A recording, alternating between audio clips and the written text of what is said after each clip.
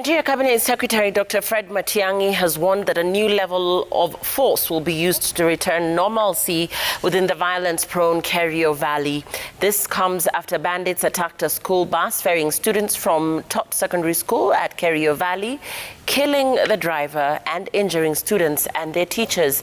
And as Arror-Mogil reports, the Education Cabinet Secretary has warned school heads against ignoring the ministry's directive that no school bus should ferry students past 6:30 p.m.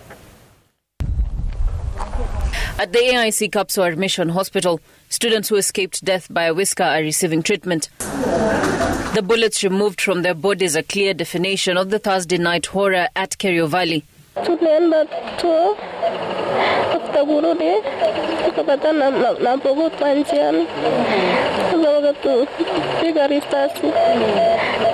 These students are emotionally disturbed, they are having trauma, and that's why I've said that they need to be cancelled. According to the students, the bandits stopped them before raining gunfire on their bus.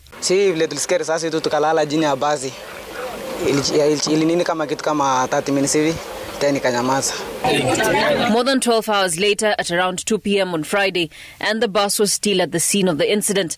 The body of the bus bearing the brunt of the bandits' fury, the bullet holes visible. At the time, it acted as a shield for the scared learners. Despite Education Cabinet Secretary Professor George Magoha and his interior counterpart condemning the attack, they directed blame at the principal of Tot Secondary School. If a bus is out beyond 6:30, it should go to the nearest police station and it should stay there. We have to protect the lives of our children because the deaths that have occurred are really careless and useless. It should not have happened.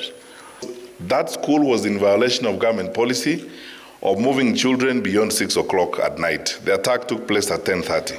And I agree with the Inspector General who will arrest that principal and he has to be prosecuted for violating public policy. Statements that did not go down well with area leaders as well as the locals. What happens if they come to the dormitory? Will you arrest the principal? The principal will not be arrested. I was expecting military helicopters today hovering around Tiati constituency, looking for people with guns and arresting criminals. Like Kibia Baringo. Mochongo shida au ni nini? Kama wakitaka suende fita na wanaume, wawachana na watoto. According to CS Matiang'i, the bandits have been disguising themselves as cattle rustlers to commit crimes. Next week, I am going to the National Security Council to seek authorization of the council to declare the Pokot Warriors and the Pokot movement they are an outlawed organization, and we will categorize them the same way we categorize MRC and the terror groups that we have in the country. What that means in terms of security is that we are going to apply a new level of force and fire.